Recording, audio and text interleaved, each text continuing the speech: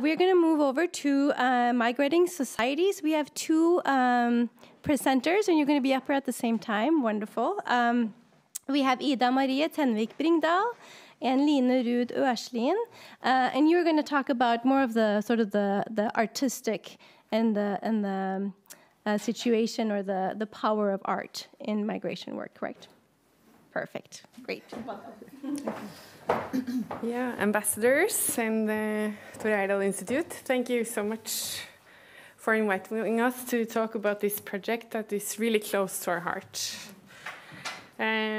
Migrating Societies was an exchange program that Telemark Art Center in Skien had from 2015 to 2018 in cooperation with the Telemark County Council. I'm just trying to get this work. Oh, I'll put. Oh. Thank you. The Art Center had two project partners in Minneapolis, Boakley Gallery and Zoo Visual Arts Center. Whereas Boakley Gallery is a private gallery, Zoo is a non-profit art space, more similar to the Art Center in Skien. The project came about on the initiative of Telemark County Council. A research trip was arranged for the director of the Art Center and for the art advisor of the County Council to assess the possibilities for a collaborative project. Institutions and people, both in Minneapolis, Minnesota, in Minot, North Dakota, and in New York, were visited before the conclusion was made to have Boakley Gallery and SUVAC in Minneapolis as partners. During the project period, several exhibitions were arranged, and several artists also traveled between the regions. Telemark County Council has for many years had connections in Minneapolis, both in the fields of education and business. A large amount of the population in Minnesota have roots in Norway. In this context, it seemed natural to let the exchange program have migration as its overriding theme. Humans have migrated at all times, both between countries and within countries, to seek a better life, find a job, or look for inspiration. The idea that art can contribute to greater understanding between people was a cornerstone in the program. The Norwegian society today is almost as much characterized by migration as the American society. We wanted to focus on a new understanding of migration issues, to establish new dialogues between the two societies through art and artistry, to create some new perspectives and mutual respect. So, when the first exhibition took place at Telemark Art Center in September 2015, Pa, Hua, Her, and Wendy Red Star were the artists. Pa Her is originally from Laos, but she emigrated as a child to the United States. The works on display at the Art Center were portraits of war veterans from Laos who fought on the American side against North Vietnam in the Vietnam War. The veterans, who belonged to the Hmong minority, later emigrated to the United States, but they were not celebrated as war heroes there. All equipment for uniforms and medals are purchased online. Also, they do not receive any funding as veterans from the state, and they will not be buried at Arlington Cemetery.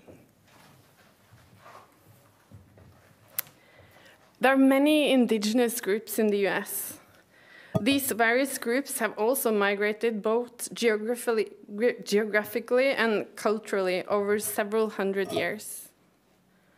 When new settlers arrived in the US, many tribes were forced away from their original territories and into reservations, where their life often became very hard. Wendy Red Star belongs to the Native American group of Crow Indians. In her art, Wendy Red Star explores cultural identity and also the connections and contradictions between Crow culture and contemporary culture in the US.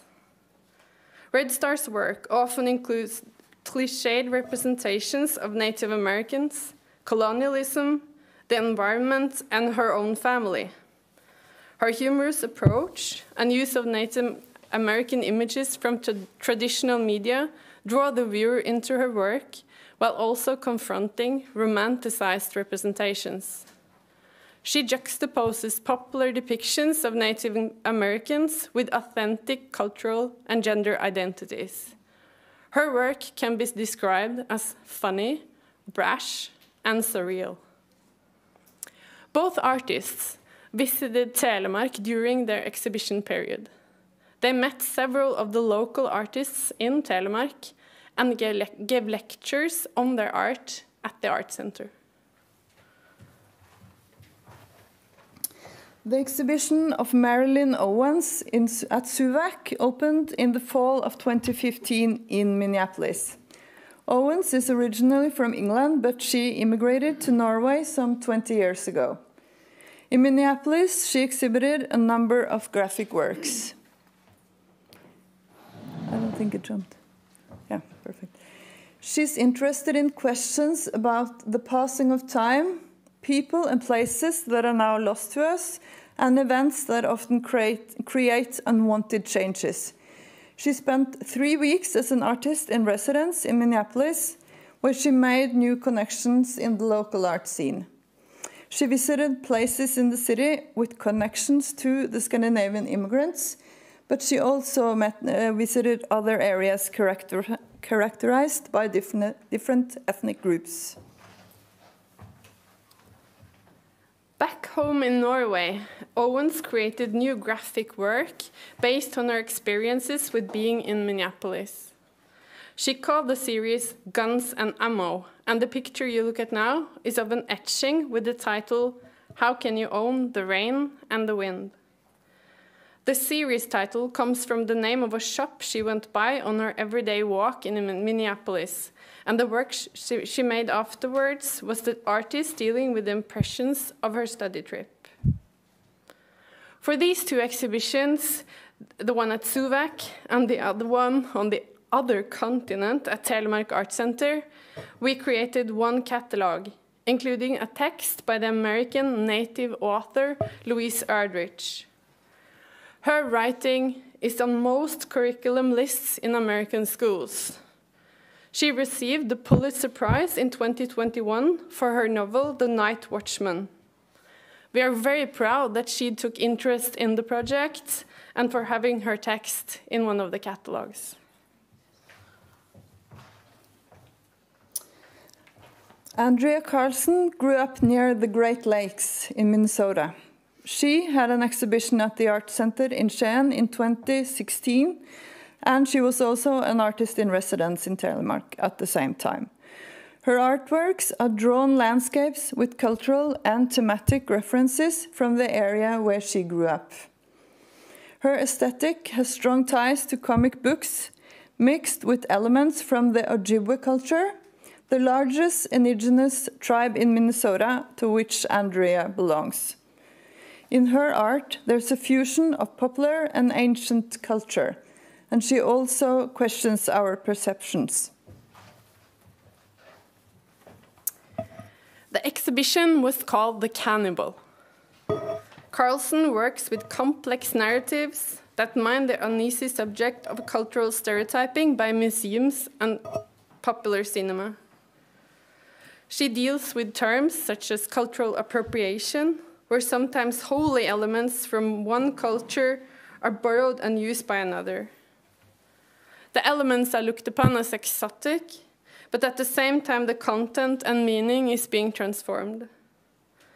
The problems often arise when majority cultures borrows from minority culture without accreditation and/or the willingness of understanding the real value. In the United States, this is an ongoing source to discussion and cultural struggle. We have also seen this question being more and more addressed in Norway, but this exhibition was one of the first to raise these questions in Norway. This shows some of the value that lies in cultural exchanges between different regions and cultures. Karlsen visited both Telemark and Oslo during her stay in Norway and made connections to the art scene, and also a lecture on her art to a wider audience. The catalogue contains text by several American authors. In the introduction written by the two of us, we raised questions related to immigrants to Norway. Do we make it possible for them to keep some of what is theirs? What exactly is Norwegian culture? What do immigrants to Norway bring with them? What can enrich us? And in what way should we demand respect for our values? Through migration, the world has in many ways become smaller, with different cultures living side by side. How can we understand each other and learn more together?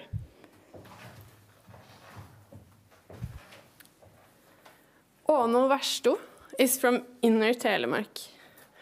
The artist group Katla, of which Versto is a part, has worked together for several years. During their exhibition at Suvac in Minneapolis in the autumn of 2016, they displayed a project that presented a fictional discovery of a new archipelago that Katla found on its way over the Atlantic Ocean to the US. The exhibition consisted of objects, films, and photos, and was called The Landscapes of Katla. They wanted to question how our common storytelling, for instance in museums, can also sometimes be quite fictional. The exhibition questions both migration and the very discovery of America itself. Mohammed Munin is a Somali immigrant to Minneapolis. For 3 years, he worked on a photo project where he portrayed 13 young Somali men living in Minnesota. The exhibition, The Youth, was shown in Telemark in 2017.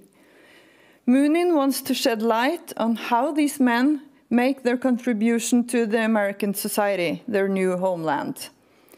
They take part in a broad range of activities, from entrepreneurship to social activism, and they all want to take an active part in their new society. At the same time, they have an internal conflict related to both feeling as a part of society and as strangers and foreigners. In connection with the exhibition, a newspaper with testimonies was made. There was also a video where the Somali men shared stories about their travels to Minnesota and the conflicts they feel in connection with, at the same time, trying to be themselves and also belonging in Minneapolis. There is a large Somali population in Skien. When Mumin was in Skien, he had workshops on his working methods with both adult students who were new in Norway and with school students. At the exhibition opening, a completely new audience group came to the art center. It was moving to see, maybe also because the art field is often very white. At this event, several people in Skien probably felt that the exhibition was about them and about themes that they could relate to. To be able to make a more sustainable future, we believe that an understanding and respect of other people is necessary. We found a lot of connections in Minneapolis, colleagues, friends, and people to talk with and learn from. The basis of doing a project like this, where the artistic methods are the most important, is knowing how to look for quality in the projects and how to find expressions that are interesting. You cannot start with a thematic umbrella, but you have to work your way through an ocean of thoughts and suddenly find the most obvious answer.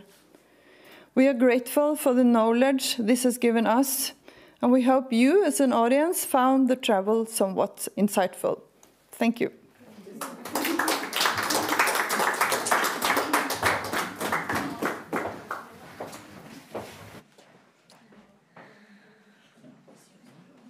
Thank you so much, both of you, for sharing your story.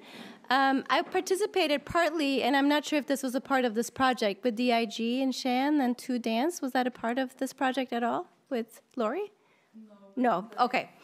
Yeah, so one of the things I just love about art, right, is that it is a universal language, and there's different way of communicating through art that brings us together, which it looks like this project was an example of. One of the things that I've done as an art integration coach in the United States is actually bringing artists into the schools as teaching artists, both in teaching in their art form and through their art form, and then bringing in artists from all over the world, which then creates that other level of language and sharing, and making sure that students in the classroom also feel that they belong in the culture in which they live in. So, great, thank you.